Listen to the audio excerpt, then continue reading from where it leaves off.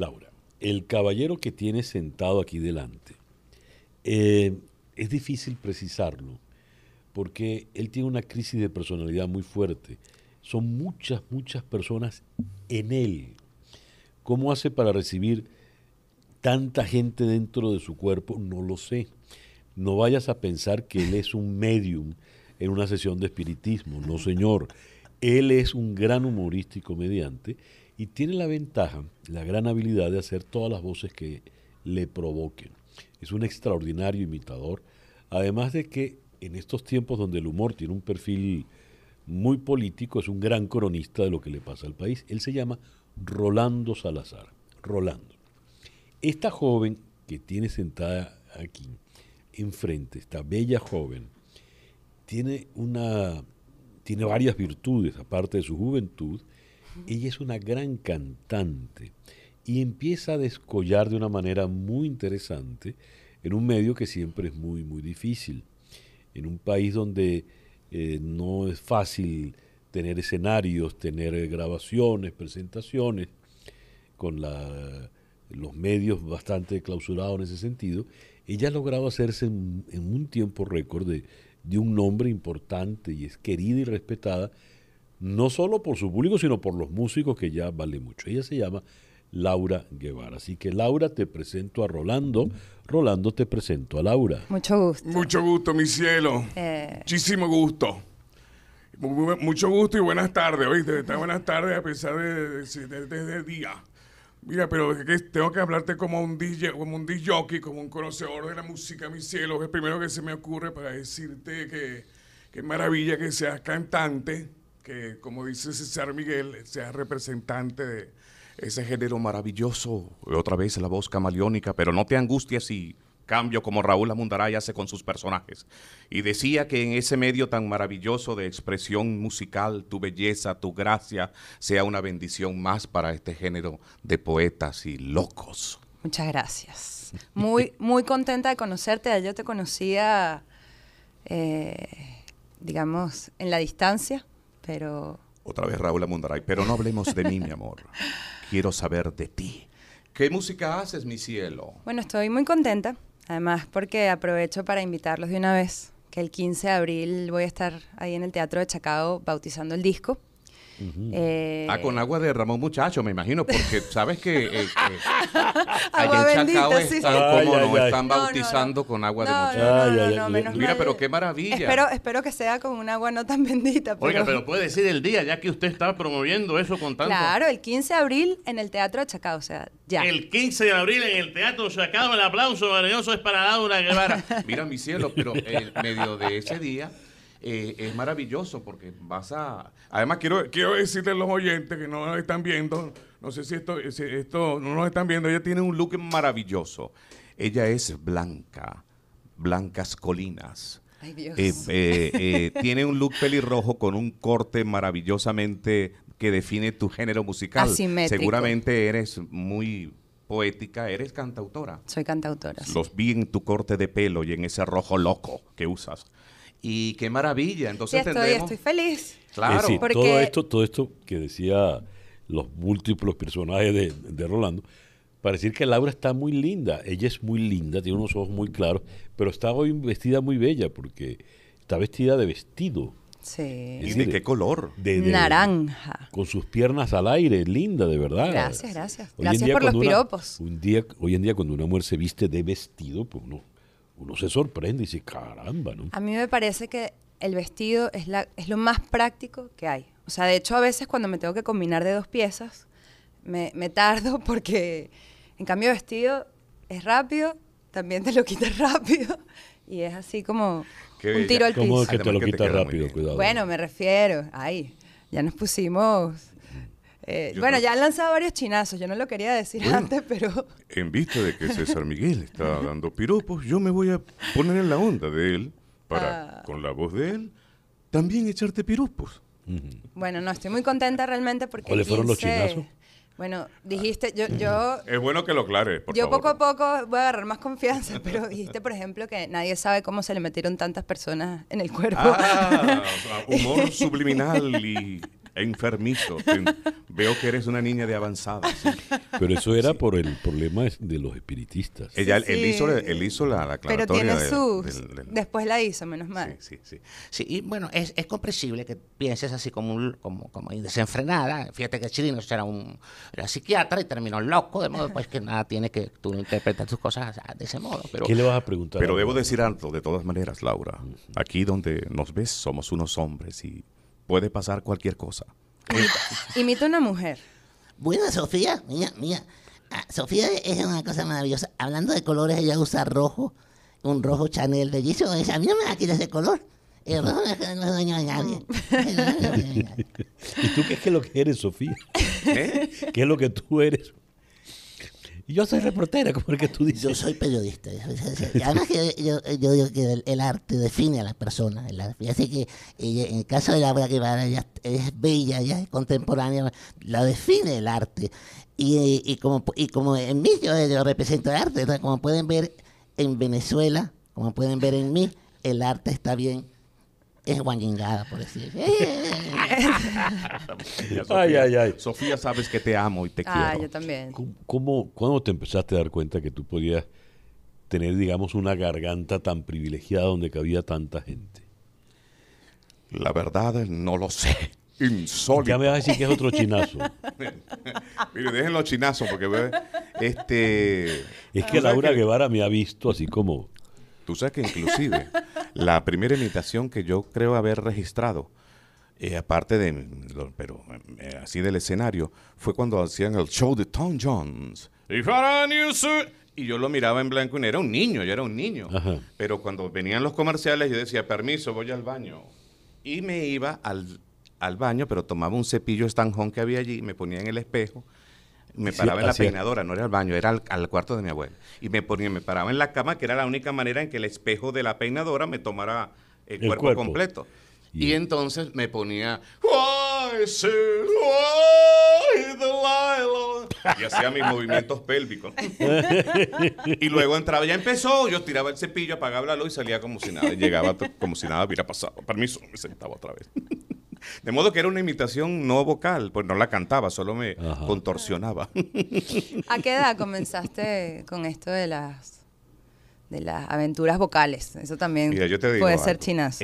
Eso yo soy como hijo de gente de antes. Uy, aventuras vocales, chinazo.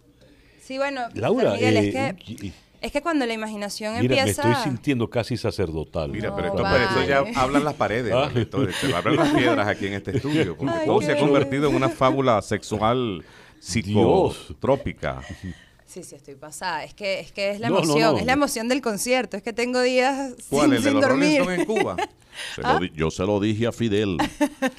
Le dije, voy a traer a Mick Jagger y a los Rolling Stones. Qué éxito eso. Para que le den una serenata a Fidel. Wow. Pero en vez de cantarle Juan Talamera, que le canten Simpatía por el Diablo. Uchi. Me hubiese gustado estar en ese concierto. Claro. Habían unos paquetes por Conviasa y a través del Ministerio de la Cultura. Te hubieras anotado, pero parece que... Ahí estaba el bolivarianismo, rindiéndose a los pies de lo que alguna vez fue una... Fue increíble, porque los Rolling Stones, Beatles, todo esto, estuvieron prohibidos. Era los que los escuchaban escondidos. Los discos escondidos debajo de las camas, los colchones, porque eso representaba el capitalismo más puro. ¿No? Y ahora fíjate. Y se comprobó que la gente es fanática de los Rolling Stones. ¿Y tocas guitarra, mi cielo? Yo toco, o sea, yo no soy instrumentista. Eres vocalista. Pero yo juego con el cuatro, con la guitarra y con el piano. Y compongo con esos instrumentos. Entonces, pero instrumentista no soy. ¿Y no tocas maracas? ¡Ay, chinazo! No. Lo dije sin querer, mi amor. Y bueno, ¿sabes qué? Hay como un sector donde el chinazo es como muy importante. Por ejemplo, yo me he dado cuenta cuando espero en la vigilancia de mi edificio que los vigilantes tienen, o sea, todo lo que escuchan es un chinazo. Viene, por ejemplo, no sé, un vecino y dice, ay, ¿me tocas el 5? Y he visto. Y ellos, ¡ay! Sí. Sí, que es verdad, es un humor muy popular eso, Sí, esa sí, fijación, sí, es sí, cierto. Sí, realmente tienes razón, es puro mal Pero no, pensamiento. es un humor popular. Mire, en mi época era Rolando, suaz. No, eso todavía. Era más sintetizado la cosa, pero siempre ha sido. No, Sí. no les quiero contar lo que era en mi época, porque... A ver, ¿qué le vas a preguntar a Rolando? A mí me da curiosidad, así, ¿a qué edad empezaste a hacer imitaciones? Es decir, a cobrar. Sí, sí, sí. No, a cobrar a eso fue súbito por llevar adelante una familia, porque tú sabes que cuando uno se hace de esto que el tanto le gusta es una cosa que lo forja, lo mira. Yo recuerdo que mi primera cosa que hice fue un dibujo de Raúl Leoni, el Betancourt, otorgándole la cinta presidencial a Leoni, y además que salió en todos los periódicos, y yo un niño que en todo lo miraba, me era fácil hacer dos cabecitas con lentecitos, que era dibujo tipo Kino, no era tan complicado hacerlos a ellos, y resulta que me pasearon por todo el colegio con el bendito dibujo. Miré yo que tenía la atracción de cada cosa que decía y la gente reía, que se me hizo fácil pensar así. O sea, desde niño. Sí, desde Ahora, siempre. ahí, por ejemplo, Siempre. no es tanto imitar la voz, sino lo que dice el personaje, Sí. porque imitar las voces, bueno, puede ser una habilidad, pero Sí, darle tiene que, vida. la humorada se completa. Yo recuerdo, imitabas muy bien a Germán Escarrá, pero no era tanto la voz, sino las cosas que decía, ¿no? Pero es que ese análisis que estás haciendo del ejercicio del humor en este servidor tiene mucho que ver con eso. Porque no es propiamente hacer la imitación, sino que tenga un sentido de propósito, en algunos casos traer la realidad misma y en la otra conversar sobre el tema. ¿Y qué le pasó ya que está hablando usted tan en serio para cambiar tan radicalmente ese salto de talanquera, como dicen por allí vulgarmente? Mira, pero yo no creo, como diría Diosdado, yo no creo que le haya brincado ninguna talanquera. Si no se hubiera Qué bueno. dañado los tobillos. ¿Cuál es el peso sobre el peso que él tiene? A mí me rezaron un café, un cipo allá en el cuartel de la montaña y me dijeron que fue que el hermano lo poseyó a él. Es lo que tengo entendido. No tengo entendido. Son los mismos personajes del 2011, la gente los conoce y sabe quiénes son ellos. Qué locura que la política en este país a veces parezca un show de comedia también. Bueno, trágico. Es preocupante, sí, sí. Trágico. Afortunadamente el humor logra disipar, calmar, encontrar que cada quien tenga el sosiego suficiente para mirar lo que tenga que mirar y no dejar de decírselo. Sí. Laura, ¿y a ti te interesa la política? A mí me interesa la política, pero desde el sentido inicial de política, es decir, la vida de los ciudadanos. Eso es lo que me interesa. Yo me considero muy crítica de todo lo que pasa y yo siento que siempre voy a ser crítica. O sea, no se trata de quién esté en el poder, sino yo creo que la responsabilidad de buscar que las cosas sean mejores, pues tiene que venir de todos y en ese sentido me molesta muchas veces como la complacencia y el volverse cómplice, digamos, de cosas para... No sé, yo soy un poco antisistema, es decir, yo considero que en la medida en la que cada ciudadano asuma más la responsabilidad de volverse un mejor ciudadano, el Estado pues pierde como, digamos, fuerza. Yo creo que eso sería el ideal de vida, en la que, o sea, una vida en la que todo el mundo haga las cosas bien y entonces no haga falta pues ni vayas por todas partes que te recuerden como si fueran favores las cosas que se hacen, ni imposiciones, ni fuerzas, ni violencia desde el Estado, ni tratar, digamos, de uniformar a la gente con colores o con ideales, sino que yo creo en la diversidad y creo también que en la medida en la que todos seamos mejores, pues el Estado va a ser simplemente el que nos da la infraestructura para todos nosotros crecer. Sí. Bueno, ya lo dijo ella, ¿verdad? Pero qué casualidad. Además, mi amor, dejo agregarte que me encanta que hayas dicho lo que has dicho, porque eres esa célula viva que hace que el país exista. Puede haber nubes y tempestades, pero lo que realmente está, lo de abajo, es esa materia viva que es su juventud, con tu actitud de traernos música, hacerla cada vez mejor, inspirarte, decir que existe y de manera bella, es porque todavía queda mucho país y te lo agradecemos que tengas esa disposición. Eso que tú acabas de decir lo puedes cantar. ¿Hay alguna canción? Sí. Sí. A ver, improvisemos. Va a improvisar. Pero me tienen que hacer algo, o sea, vamos, percusión. Percusión menor. Ay, mi amor, yo no sé imitar al Pavo Frank, pero bueno, A vamos ver. Ajá. Dinos Dale, en qué ritmo ustedes vas. propongan el Aquí, ritmo. el de la guataca es aquel, amiga. Aquí en Aeropuerto todo el sabor, César Miguel y la guataca. Laurita, ¡ánimo!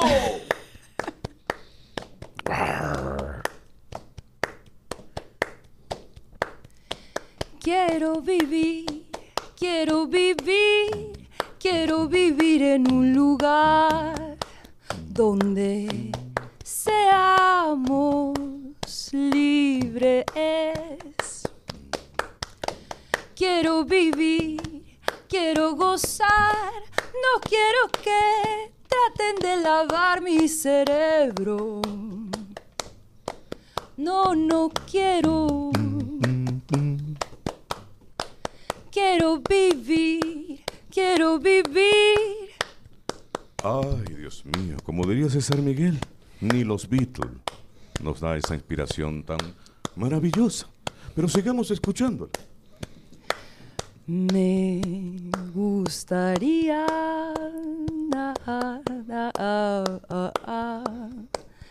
que toda la gente asumiera lo que le toca por hacerlo bien. También hace falta escoger. No a cualquiera le deberíamos dar poder. Porque los que lo tienen pueden hacer mucho bien o mucho mal, así que recordemos saber escoger, escoger. Quiero vivir, vivir. ¡Bravo! Un aplauso cariñoso para Laura Guevara. Vaya manera de inspiración, Qué bien, caballero. qué bien. Mira, ¿qué le regalas para cerrar a Rolando Salazar? Puede ser un regalo virtual, obviamente. Además, ya me has dado tanto con esa canción hermosa. Ay, no, imagínate. mucho gusto, de verdad, estar Recibir más es un abuso. este día de hoy con ustedes, Pero conocerte. regálale algo. Ay, ¿qué le voy a regalar? ¿Tú qué le regalas a Laura? Primero, mi amor, mi admiración, te regalo yo mis ojos. Silvana Di Lorenzo, mi buen humor, mi cielo, que de alguna manera este encuentro sirva siempre para que esa luz tan linda que tienes siga desperdigándose en los corazones de todos. Te deseo 1000 bendiciones y mucho éxito. Igual, muchísimas gracias y yo también te deseo muchas bendiciones a todos los que están aquí hoy. Y bueno, nada, te regalo... Yo mis ojos. Eso no te los puedo regalar, disculpa. No. Muy bien. No, pero te regalo que tengas una semana llena de éxitos y llena de alegría. Y Vamos que a se ver, vengan yo te muchas aviso cosas buenas. El lunes te llamo. yo Bueno, te me aviso. llamas el lunes. Ah, bueno, y también me gustaría, de verdad, que vayan a mi concierto el 15. Va a ser un espectáculo fuera de serie porque yo no solo estoy buscando hacer un concierto, sino un espectáculo integral donde la gente se sienta inspirada desde todos los sentidos. Entonces estamos haciendo un espectáculo multidisciplinario y bueno, me encantaría que fueran el 15 no? de abril en el Teatro de Chacao. Aquí estaremos. Yes. Laura Guevara y Rolando Salazar, muchísimas gracias. Me dio mucho gusto, mi amor. Mucho gusto, mucho gusto.